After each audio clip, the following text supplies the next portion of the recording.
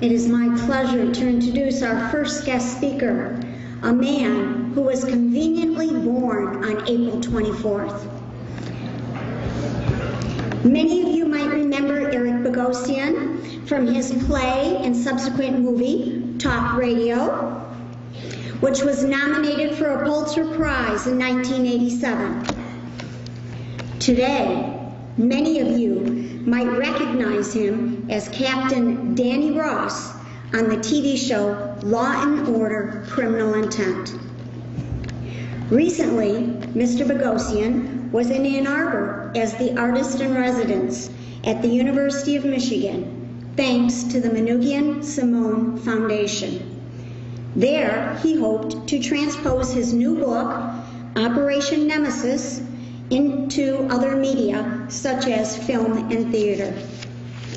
In his opinion, theater is an entertaining way for us to experience walking in another man's shoes. So, let's walk in his shoes tonight as we welcome the actor, playwright, and novelist, Eric Bogosian.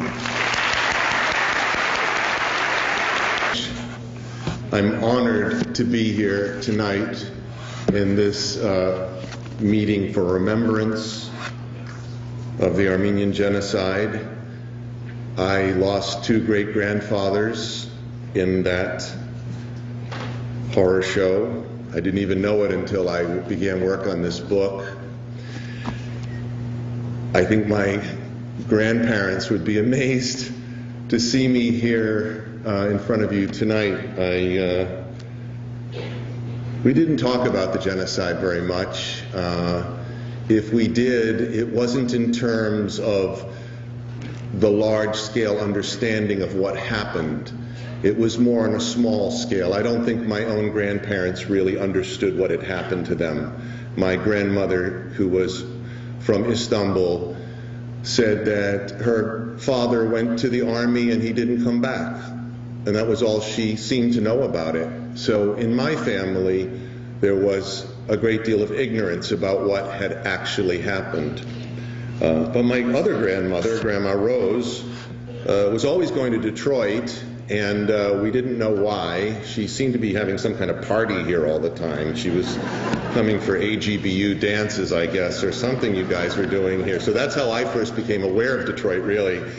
She lived to be over 100 years old. She was from Dikranagert, and they had left in the 1890s. It's a complex and multifaceted story, the story that we carry with us.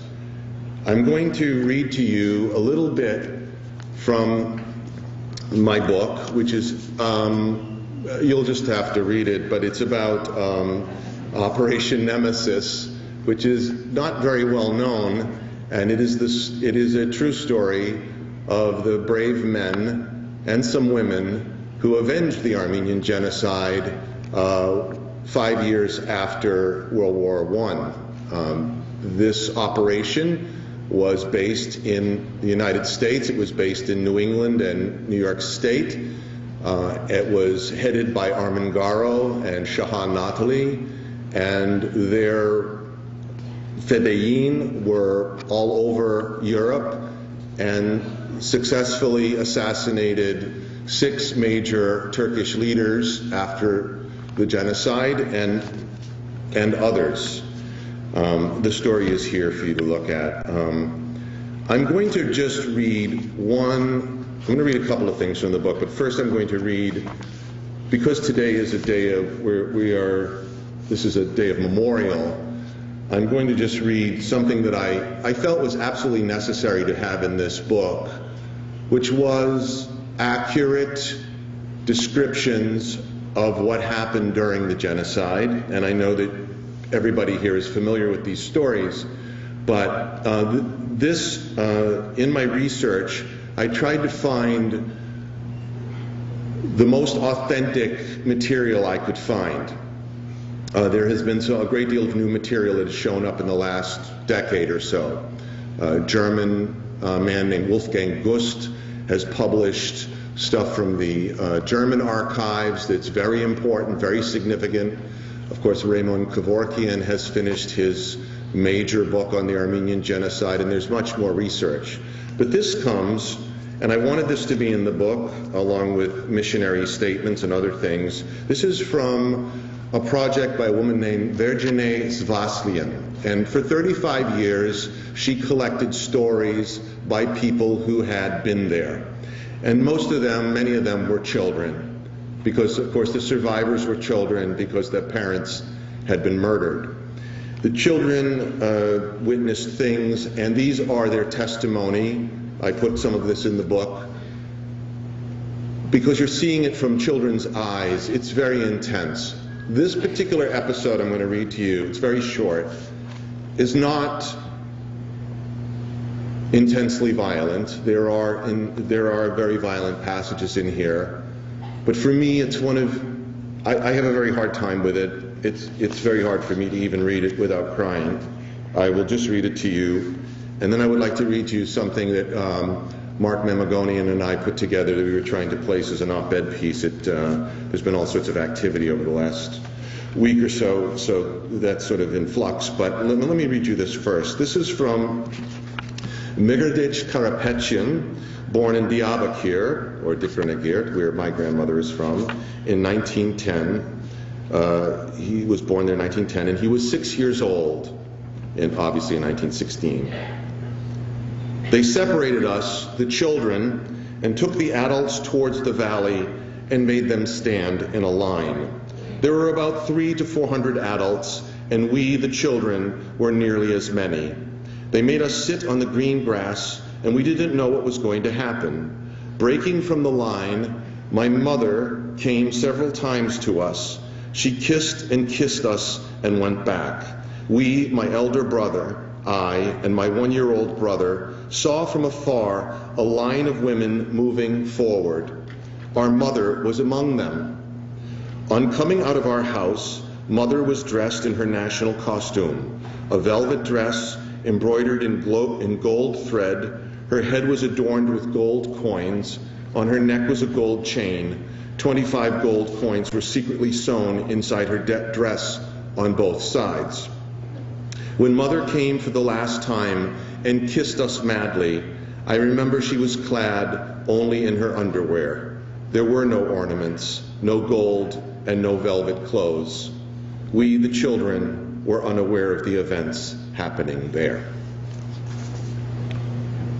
So this is from, I was at the conference last month in New York, and Mark Mamagonian presented a paper, and I said to Mark, it would be great if we could find a way to get this into beyond the academic circles who read these things. And I wrote this, and he helped me write this short piece, and I would like to just read this to you now, and then I'll read you a little bit more from my book. This is titled Denial 2.0. It would be a mistake to think of the Ottoman leaders who engineered the mass destruction of the Armenians during World War I as nothing more than bloodthirsty barbarians. To be sure, many of their proxies were intensely violent characters common to the frontier lands of Eastern Asia Minor.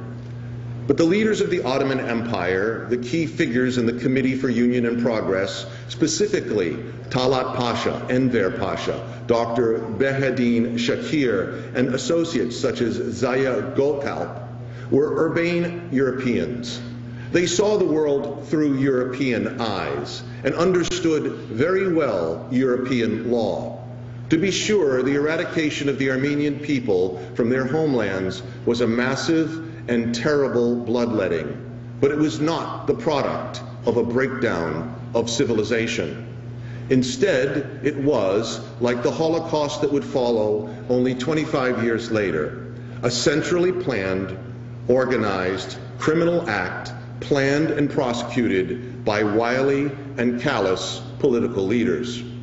This genocide, as it would later be labeled by jurist Raphael Lemkin, was a brazen attempt to completely restructure and Turkify what remained of the Ottoman Empire.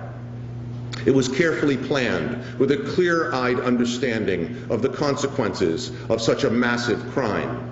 In fact, in May of 1915, the Allied powers made it clear that whenever the war did end, there would be severe punishments meted out to those responsible for crimes against humanity, the first time this term was used.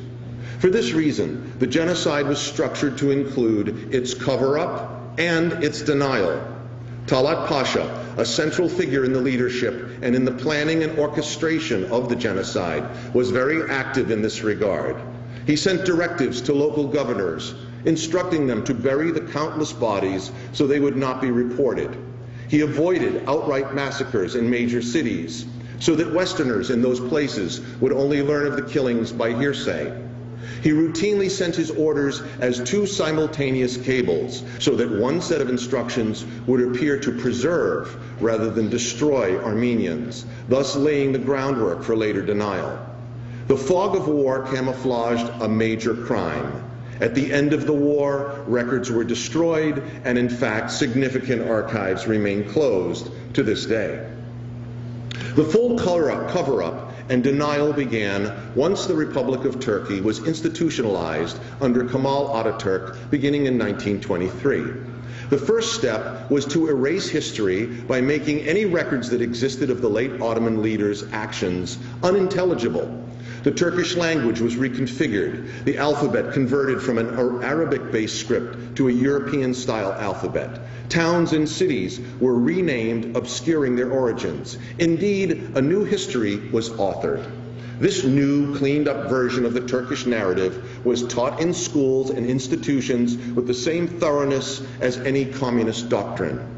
Eventually, even more radical histories, particularly of the Turkish people and the events surrounding World War I, were published. Here, absurd allegations were made, denying that the Armenians, an ancient indigenous people who had lived in the region for thousands of years, ever existed in the first place. For the last 2 decades of the 20th century, this reformulation of history and the direct denial of the genocide has been the entrenched position of the Turkish government. Millions of dollars have been spent to promulgate an alternative to what is now established history among most scholars in the world. Lobbyists have been recruited and scholars subsidized in order to support the Turkish position. The Turkish government went so far at one point in the 1930s as to lobby successfully against the production of the MGM movie, The 40 Days of Musada, eventually getting the State Department to intercede and quash the film. Of course, Turkey has been an important ally to the United States for a long time now. With its strategic location bordering Russia, Iran, and Iraq, as well as its close proximity to Israel and the Arabian oil fields, Turkey is irreplaceable. Turkey is a member of NATO. Turkey is the recipient of millions of dollars in aid. For this reason, that is, to appease a foreign power, the United States has avoided any official recognition of the Armenian genocide. Why does Turkey persist in this denial of established history? Because it can. In the last 15 years, the program of denial has been stepped up. New techniques have come into play, as recently explained by NASA Director Mark Mamagonian in his meticulous piece in the academic journal Genocide Studies International. Here, Mamagonian explains that significant scholarly institutions have now been enlisted in this rewriting of history, citing specifically the establishment of a Turkish Studies project at the University of Utah. Utah, in turn, has for a decade now been publishing work by scholars whose representation of the events of 1915 aligns with the Turkish state's position, thus giving a sort of academic legitimacy to the denialist narrative promulgated by Turkey. What is going on here exactly? Imagine a major university supporting creationism or sponsoring a panel that supports the notion that global warming is fiction. Such sponsorship makes the spurious legitimate. Once the denialist position is underwritten by an institution, the Turkish lobby can then go to court to argue absurdly that both sides need to be represented when the Armenian genocide is described, for example, in history books. This is exactly what happened in Massachusetts.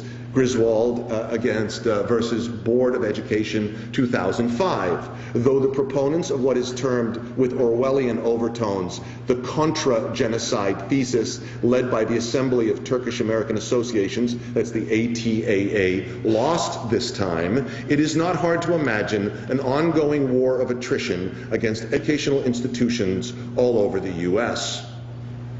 Key here is the notion that there must appear to be some sort of debate over the facts. This is a tactic borrowed from tobacco industry lobbyists and those who argue that global warming is a fiction. For decades, despite clear evidence, tobacco lobbyists insisted that we didn't know all the facts with regard to cigarettes and health, when the truth was clear and indisputable. By doing so, they delayed any sort of direct response to the destructive habit. Making the argument that a debate is ongoing allows doubt to seep into the picture, muddying the waters and distorting the public's understanding. This is exactly what the Turkish denialists are intent on doing, and they are succeeding.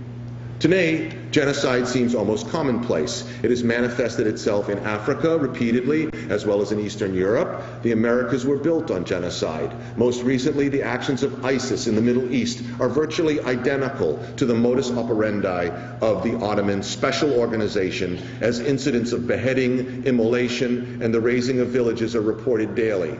Though the leaders of the Ottoman Empire were not the first to employ death marches or to attack innocent civilians, techniques were perfected under the Young Turks. The centrally organized and technologically efficient actions of the Committee of Union and Progress were a precursor to the stunning destruction of populations a mere 25 years later as the Nazis rolled over Europe.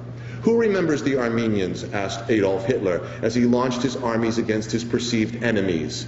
Is there a reason to remember? Is there a reason to acknowledge what happened? As the decades roll by, don't we have other things to focus on? Hasn't war always been terrible? Didn't the Ukrainians, the Poles, the Chinese, the Native Americans, the Filipinos, and on, all suffer as greatly, if not greater than the Armenians? Why is it necessary to acknowledge this great tragedy at all? For me, the answer lies 8 blocks away from my home in New York City, at the site of the World Trade Center, where thousands died 15 years ago. What made this tragedy even more difficult for the survivors was that there was little left of the victims. Indeed, the tragedy of violent death is amplified exponentially by anonymity. My great-grandfathers died in this way. Somewhere their bones lie in an unmarked grave. Denial is the final chapter in a genocide. To deny how these men and hundreds of thousands of others died is nothing less than a continuation of the genocide itself. And I would now just like to read a little bit from the book, which continues with this notion. And this is, I begin the book by talking about my grandfather, and so I continue here. My grandfather told me stories from his life. It was his gift to me. Memory lies at the center of the Nemesis story. It is the engine of an intense bloodlust. We remember, but we remember differently. Our respective narratives lead to different actions. Thus the conundrum of history. Were you there? Did you actually see it? Who told you about it? How can you be sure? And so memory and retribution are linked.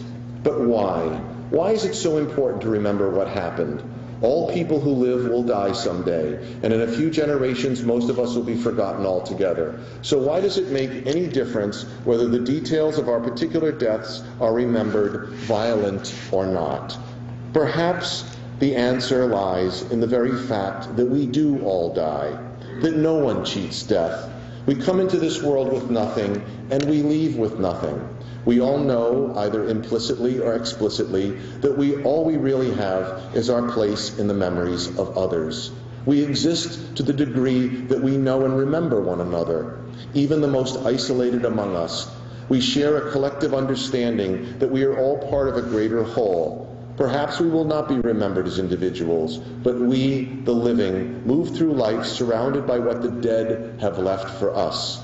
The dead live on in the pages of thousands of books, in the bricks of countless buildings, in the flickering shadows of old movies, in virtually everything we see and touch, including our own children.